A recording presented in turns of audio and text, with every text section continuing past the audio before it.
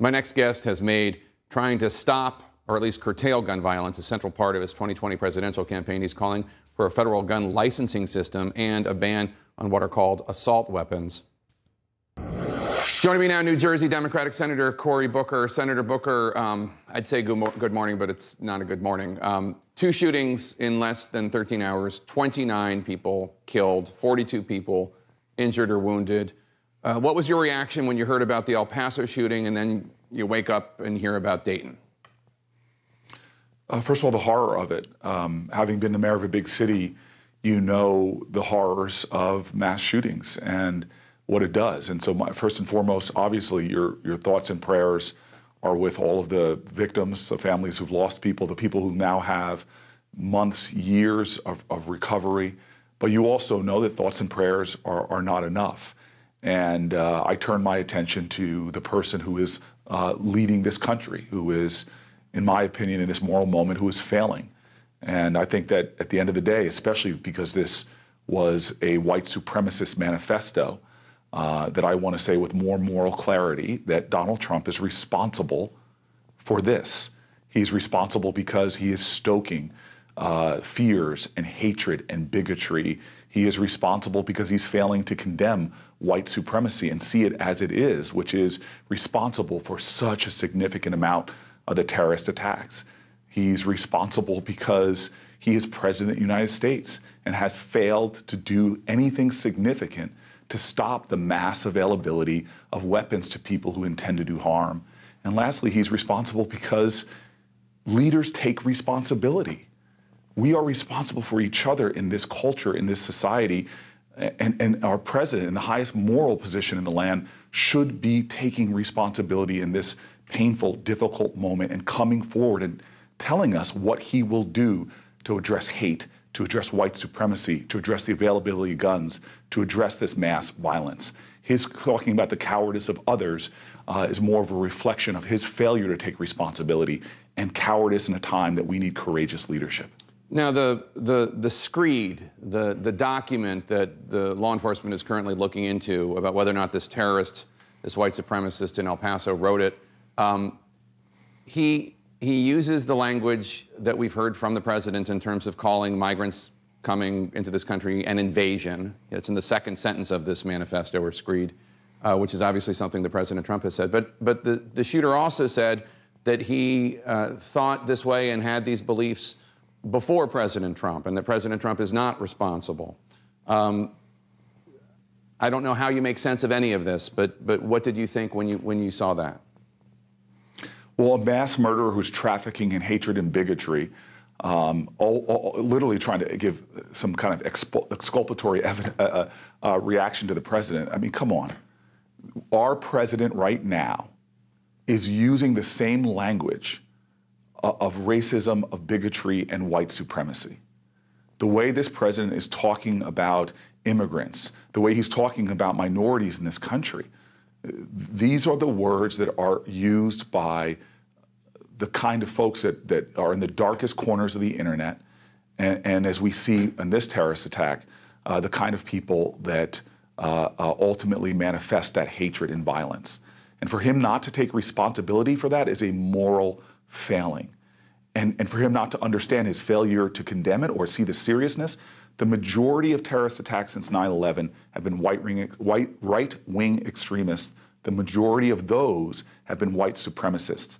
And we have a president that not only is failing to call out white supremacy, who in Charlottesville tried to create a savagely false equivalency, but he himself is using the language of hate on a regular basis to talk about Congress people, to condemn urban places, to talk about immigrants.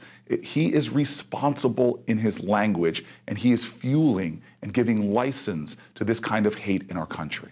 There's this theory, I think it's called stochastic terrorism, which is the idea of a leader using the mass media to demonize a particular group, whether it's Jews or immigrants or whomever. And then what appears to be lone wolf, individual psychotics attacking that one group, where the individual attack is not predictable, but the general trend of it is predictable because of the amplification of the bigotry. And it sounds like you are saying, you're not using the clinical term of stochastic terrorism, but it sounds like you are, in a way, holding President Trump responsible for some of these individual acts, whether it's the Tree of Life synagogue shooting or El Paso. Jake, I just want to continue to speak in this time with moral clarity. We are a nation where we, as the poet says, we are each other's bond, we are each other's magnitude, we belong to each other. And we have a president of the United States who is savagely fraying the bonds of our nation by speaking consistently words of hatred, words of division, words of demonization and demagoguery. He is fueling a climate that is tearing at the fabric and fueling an environment where white supremacists and people who have ill will are finding more and more license to strike out against the vulnerable, to strike out against the immigrant, to strike out against, quote unquote, the other. This is a moral moment in our country, and our president is failing in his moral role to unite this nation, to heal, to bring about the best of humanity in America. And so he is responsible for what is going on and is doing nothing to stop the carnage and the chaos. Nothing in terms of gun legislation, nothing in terms of taking steps against white supremacy that we should take, nothing in terms of the kind of rhetoric that elevates, that brings together, that bonds. Instead, he is ripping at our nation. He is tearing people down. He is tearing us apart. This is a moral moment, and he is failing this nation. And what we saw in this last 24 hours, he must be held responsible. Let's talk about the bold, ambitious, overreaching, depending on one's point of view, I suppose, gun control plan that you have said you would pursue as president. As you know, the Senate has been reluctant to take up any gun legislation in the wake of mass shootings, including after 20 little children were killed at Sandy Hook, whether it's universal background checks or red flag laws. What are you proposing that you think you could actually get through the Senate?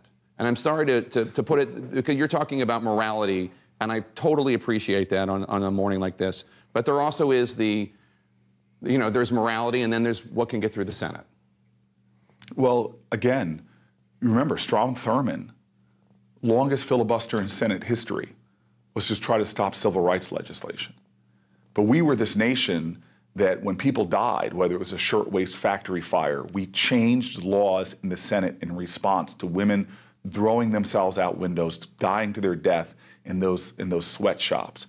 We were a nation that overcame filibusters in the Senate when 4 girls were killed in a bombing. We responded. And so now here we are in a moral moment again. And it's not for girls or the horrific deaths of women. This is mass shooting after mass shooting. Before we can even bury our dead, another one happens. And so you want to know about a president that will take responsibility? Don't tell me what can't get done. The Senate is replete with a history of things that could not pass, but then did. What we need is a leader who is going to have a bold and ambitious plan. And let me tell you, I make no bones about it. I challenge everyone in the Democratic primary race to join me on common sense things like gun licensing.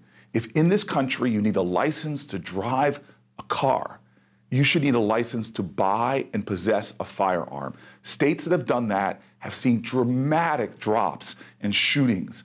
And the problem is right now, as we saw recently in Gilroy, and Gavin Newsom spoke to this, the governor of California, that we now have a reality where, because laws are actually getting strict in some states, the way these mass shooters get their weapons to go to the neighboring state with less laws. We need to stop this patchwork of laws in our country that endangers people everywhere. We need to have a federal policy of gun licensing, of one handgun a month, of the kind of things I put out in my plan that are evidence-based, that will drive down shootings, will end this nightmare of the kind of carnage we're seeing. And I challenge every Democrat to stand up in this moral moment and say that I will do what is necessary to protect folks. And by the way, how will I get that done? The same way we've gotten big things done all the time. is having leaders, number one, who are willing to stand up and put forth a bold vision, a dream, where this country should go, and then muster the moral majority, muster the majorities in Congress to get it done. That's the kind of leader I'll be.